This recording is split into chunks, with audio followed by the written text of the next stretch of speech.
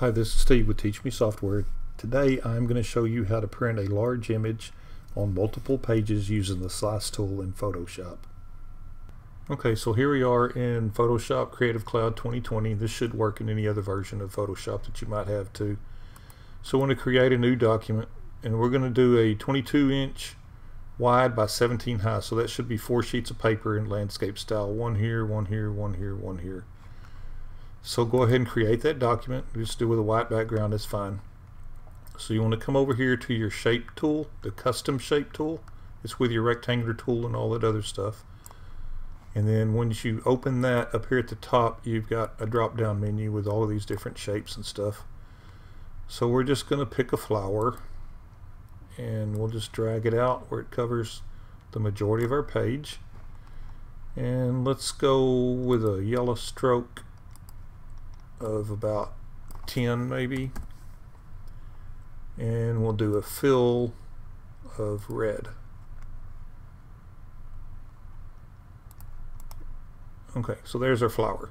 So this is going to be printed, and it's going to be 2 pieces of paper across, 2 pieces of paper down. Okay, so the next thing you want to do from here is you want to come in and you want to slice this. Okay, so right down here is your slice tool.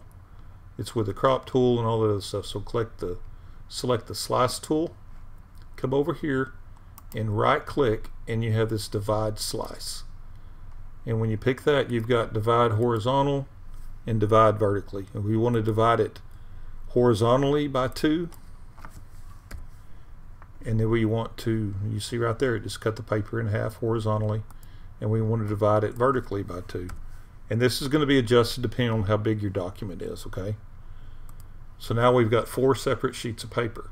Okay, so now from that we have to do something else though to save it and to actually get this to print out as 4 separate pages.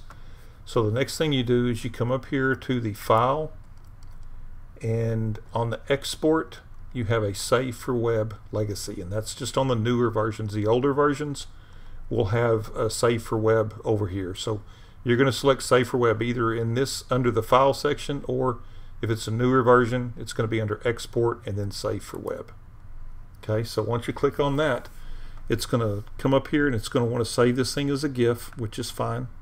You can save it in any kind of file you want, I'm assuming, but I always just let it save as a GIF because that works just fine for me.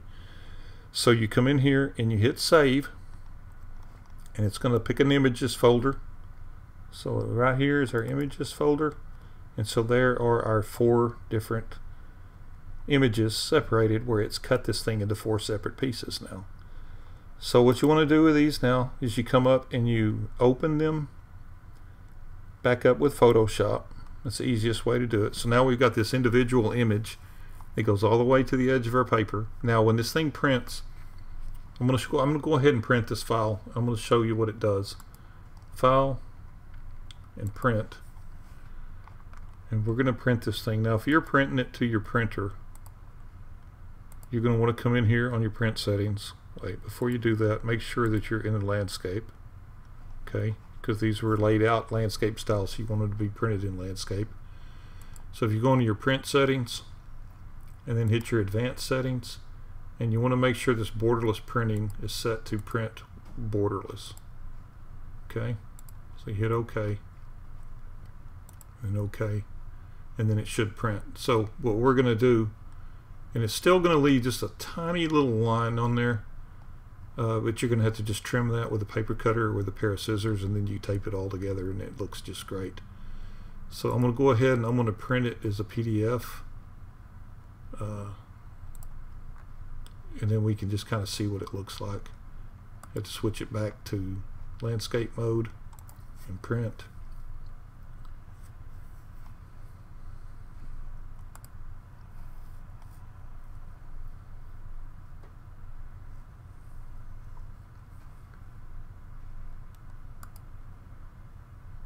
And that's what it's going to look like. And see, it takes it all the way to the edge.